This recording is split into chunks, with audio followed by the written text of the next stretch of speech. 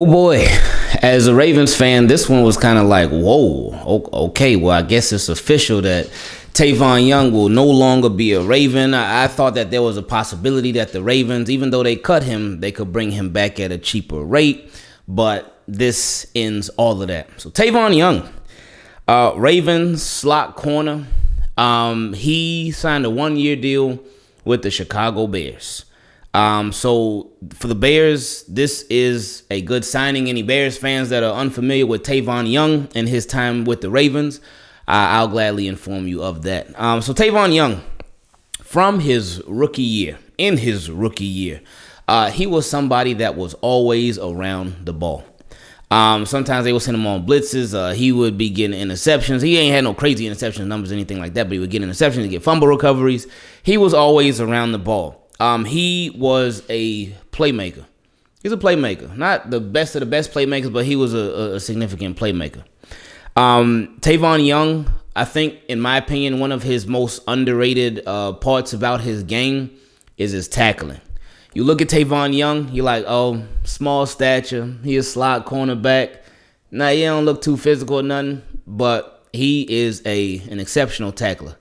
He will grab them legs and he will wrap them up and he will find a way to bring you down. Just watch it, man. I guarantee you will be like, oh, okay, I like that. But the only part, his biggest weakness in his game is injury.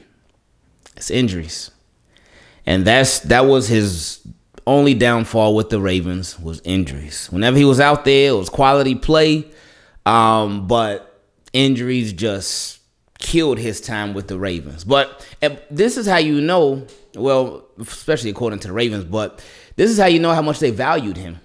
Because despite all the injuries that he had, because he was getting injured like every other year, and injured for the season, like injured for the whole year.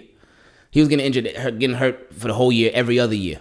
But the Ravens, they still gave him a second contract. They still did. Even though he had a very big, bad injury history, they still gave him a second contract. So they valued him that much to where they were like, you know what? Despite the injuries, we still going to try to make this thing happen. We're just going to hope for the best. And overall, it just didn't work out. So I think that's one of the biggest reasons why the Bears, they are signing him to a one-year deal. Because you do get a quality player, but with it being a one-year deal, excuse me, there's very low risk involved. It's not like, oh, the Bears, they committed so much money to Tavon Young and da-da-da-da. No, it's just a one-year deal. So worst case scenario, if he did get hurt, which hopefully he doesn't, but worst case scenario, if he did get hurt, it's like, oh, okay, it's just a one-year deal. All right, we'll move forward, move on. But best case scenario, hopefully this happens, is that he balls out, he goes crazy with it up in Chicago, and he does his thing, and boom, they can sign him to an extension. So hopefully it goes like really well for Tavon Young with the Chicago Bears.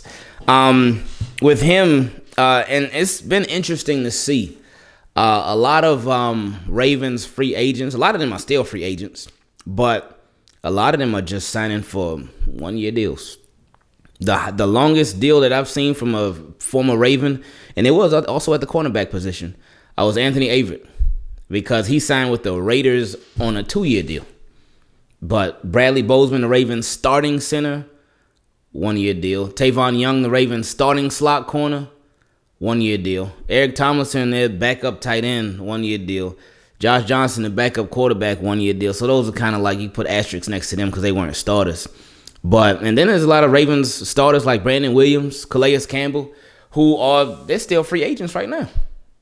They are still free agents. They have not been signed by anybody. So the Ravens' free agent class this year has it's been sort of underwhelming a bit. Jimmy Smith, he hasn't officially retired yet, but he hasn't signed with a team. Pernell McPhee, he hasn't officially retired, and I don't think the expectation is that he retires, but he hasn't signed with a team. So it's like, oh, okay. I guess the NFL is not really valuing a lot of these Ravens free agents. But with Tavon Young, he's still young. Well, he's going to be young forever, his last name. But with Tavon Young, he's still young, and he can still play. So this is, again, low risk move by the Bears. with a potential high reward. So I think this should work out for them quite well. So shout out to him. I really did think that there's a possibility that they could bring him back, but I guess they're gonna go as far as the slot. You got the draft, of course, and still got some free agents out there. But the Ravens are looking like they may go with Ardarius Washington, maybe Brandon Stevens, Marlon Humphrey. He's played the slot a lot, so we'll see what happens. So hope he does well with the Bears, and let's see how it goes. We out.